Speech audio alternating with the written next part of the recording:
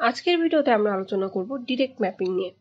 Last ভিডিওতে আমরা associative mapping সম্পর্কে দেখেছি, যেটা আমাদের ফাস্ট এবং ফ্লেক্সিবল ছিল, কিন্তু র্যামের তুলনায় এক্সপেন্সিভ ছিল, কারণ অ্যাসোসিয়েটিভ মেমোরিতে আমাদের ডেটা এবং অ্যাড্রেস বোথ স্টোর করে। তো আমরা যদি আরেকবার ক্যাশ ম্যাপিংটা রিক্যাপ করতে চাই, তাহলে cash mapping is a technique by which the content of main memory R ব্রট into the cache memory.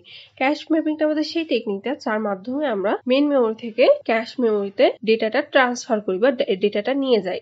The basic characteristic of the cache memory is its fast access time. তাহলে যদি আমরা basic ক্যারেক্টারিস্টিকটা দেখি যে cache memory, তাহলে সেটা হলো এটার fast access টাইমটা। Therefore very little or no time must be wasted when searching for words in the cache. তাহলে যখন আমরা ওয়ার্ডটা ক্যাশে ফাইন্ড করি বা সার্চ করি, তখন আমাদের দেখা যাচ্ছে যে কোনো সময় নষ্ট হচ্ছে না, আর যদি হয়ও তাহলে খুব সামান্য। The transformation of data from main memory to cache memory is referred to as a mapping process. এই যে আমরা ডেটাটা ট্রান্সফার করছি মেইন মেমোরি থেকে ক্যাশ মেমোরিতে, এটাকে আমরা ম্যাপিং প্রসেস বলে থাকি। Three types of mapping procedures are of practical interest when considering the organization of cache memory. তিন ধরনের ক্যাশ ম্যাপিং আমাদের হয়ে থাকে। ফার্স্ট এটা হলো অ্যাসোসিয়েটিভ ম্যাপিং, সেকেন্ড হচ্ছে আমাদের ডিরেক্ট ম্যাপিং, আর থার্ড হচ্ছে আমাদের সেট অ্যাসোসিয়েটিভ ম্যাপিং। তাহলে লাস্ট ভিডিওতে আমরা দেখেছিলাম অ্যাসোসিয়েটিভ ম্যাপিং সম্পর্কে, আজকে আমরা দেখব ডিরেক্ট ম্যাপিং সম্পর্কে। তাহলে the simplest technique known as direct mapping maps each block of main memory into only one possible cache line. এটা আমাদের একটা সিম্পলেস্ট টেকনিক। মেইন মেমোরি একটা ব্লক, ক্যাশ মেমোরি একটা মাত্র পসিবল লাইনকে ম্যাপ করতে পারে। অ্যাসোসিয়েটিভে আমরা দেখেছিলাম যে কোনো লাইনকে ম্যাপ করতে পারে, কিন্তু ডিরেক্টের ক্ষেত্রে আমাদের একটা মাত্র পসিবল লাইনকে ম্যাপ করতে পারে। Indirect mapping assigns each memory block to a specific line in the cache. If a line is previously taken up by a memory block, when a new block needs to be loaded, the old block is trashed. তাহলে সেটাই বলা হচ্ছে direct mapping এর এক একটা memory block ক্যাশের এক একটা স্পেসিফিক লাইনে অ্যাসাইন করা হয়। যদি কোনো লাইন আগে থেকে অকুপাই থাকে আর নিউ ব্লকের সেটা দরকার হয়, তাহলে ওল্ড ব্লকটাকে সরিয়ে ফেলা হয়।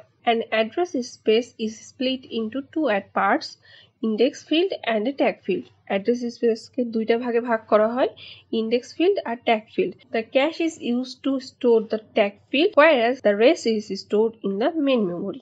ক্যাশ ট্যাগ ফিল্ডে স্টোর করতে ইউজ করা হয় আর বাকিটা মেইন মেমোরিতে স্টোর করা হয়। Direct mapping performance is directly proportional to the heat ratio. Direct mapping পারফরমেন্সের হিট রেশিওর ডিরেক্টলি প্রপোর্শনাল।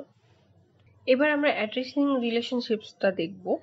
তাহলে এখানে আমাদের the CPU address of 15 bits is divided into two fields.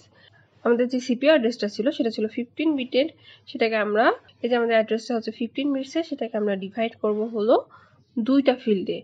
সেটা দুইটা যদি ফিল্ড করি তাহলে সেটা আমরা 96 এ ভাগ করেছি। তার মধ্যে আমরা ফিগারে দেখতে পাচ্ছি যে লিস্ট সিগনিফিকেন্ট বিটগুলোকে আমরা ইন্ডেক্স ফিল্ড দিয়েছি, তার মানে 9 বিটস আমাদের ইন্ডেক্স ফিল্ড আর বাকি 6 বিটস হচ্ছে আমাদের ট্যাগ ফিল্ড। আর মেইন মেমোরিতে আমাদের দুইটা ফিল্ড সহ অ্যাড্রেসটা দরকার। Number of bits in index address bits এর ইকুয়াল, যেটা আমাদের ক্যাশ মেমোরিকে অ্যাক্সেস করতে দরকার। এখানে আমাদের এই ফিল্ডটাকে ভাগ করা হচ্ছে এইভাবে যে আমাদের নাম্বার অফ বিটস যদি ধরি আমরা n, ফার্স্টে যদি আমরা ধরি যে মেমোরি অ্যাড্রেসকে আমি সংক্ষেপে লিখলাম MA, তাহলে মেমোরি অ্যাড্রেস ইকুয়াল টু যদি আমরা ধরি n, আর আমরা যেহেতু বললাম যে আমাদের ইন্ডেক্স ফিল্ডে যে নাম্বারটা সেটা আমাদের আসলে ক্যাশ মেমোরি অ্যাড্রেস নাম্বারটা সেম, তাহলে এখানে আমাদের ইন্ডেক্স ফিল্ডকে লিখলাম I, কে সংখ্যক হবে আমাদের ইন্ডেক্স ফিল্ড, আর তাহলে আমাদের ট্যাগ ফিল্ডটা হবে T দিয়ে প্রকাশ করছি আমি এখানে, ট্যাগ ফিল্ডটা হবে n - k।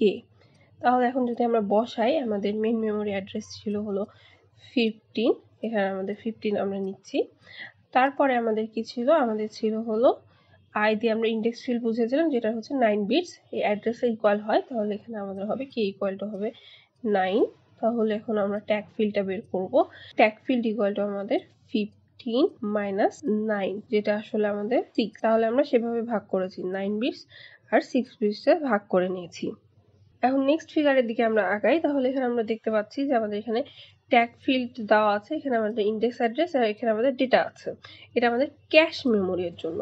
আর মেইন মেমোরিতে আমাদের আছে হলো মেমোরি অ্যাড্রেস আর মেমোরি ডেটা।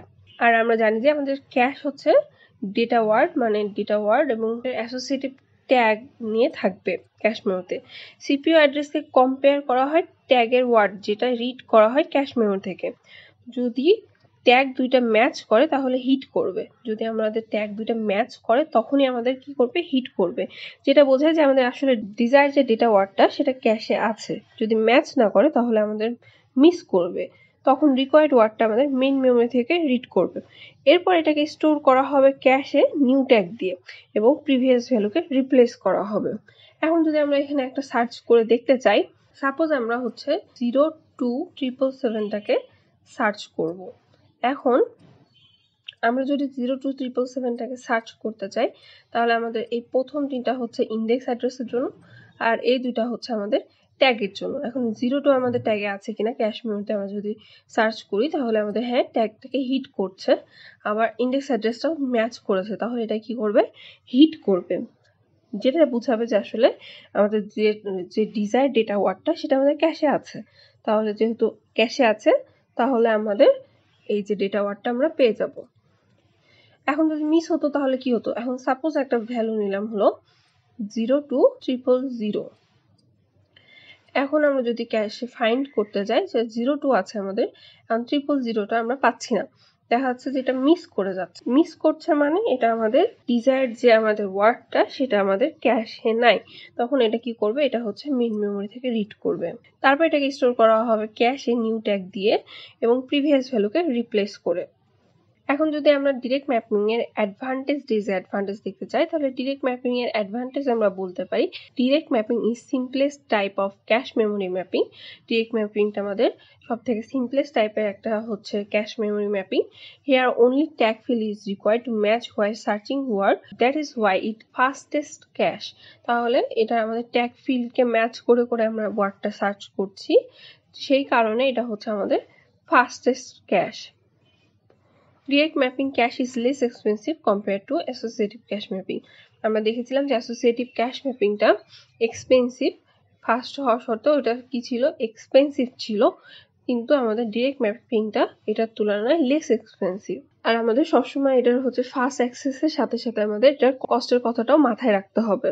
ডিসঅ্যাডভান্টেজ আমরা বলতে পারি the performance of direct mapping cash is not good as required replacement for data tag value. তাহলে ডিরেক্ট ম্যাপিং এর পারফরমেন্সটা তেমন একটা ভালো না, যেহেতু এটা ডেটা ট্যাগ ভ্যালুটার রিপ্লেসমেন্ট দরকার হয়। The hit ratio can drop considerably if two or more words whose address have the same index but different tags are accessed repeatedly.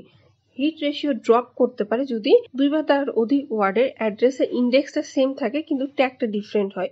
বারবার যদি এরকম হয় তাহলে দেখা যাচ্ছে আমাদের হিট রেশিওটা ড্রপ করবে। নিড অফ রিপ্লেসমেন্ট অ্যালগোরিদম যদি আমরা দেখি তাহলে in direct mapping there is no need any replacement algorithm. আমাদের ডিরেক্ট ম্যাপিং এ কোনো রিপ্লেসমেন্ট অ্যালগোরিদম দরকার নেই। আমরা অ্যাসোসিয়েটিভে দেখেছিলাম যে আমাদের রিপ্লেসমেন্ট অ্যালগোরিদম দরকার হচ্ছে, যেহেতু সেখানে আমরা যে কোনো লাইনকে অ্যাক্সেস করতে পারছিলাম, কিন্তু এখানে আমাদের যেহেতু স্পেসিফিক লাইন ফিক্সড করা থাকছে সেহেতু আমাদের রিপ্লেসমেন্ট অ্যালগোরিদমটা দরকার নাই। This is because A main memory block can map only a particular line of the cash. তাহলে যেটা বললাম যে মেইন মেমোরি ব্লক আমাদের ক্যাশের একটা মাত্র পার্টিকুলার লাইনকে ম্যাপ করতে পারে, এই কারণে আমাদের রিপ্লেসমেন্ট অ্যালগোরিদমটা দরকার হচ্ছে না। সো হোপফুলি ডিরেক্ট ম্যাপিং সম্পর্কে বোঝা গেছে। নেক্সট ভিডিওতে আমরা সেট অ্যাসোসিয়েটিভ ম্যাপিং নিয়ে জানবো। So that's all for today's video. Thank you for watching this video.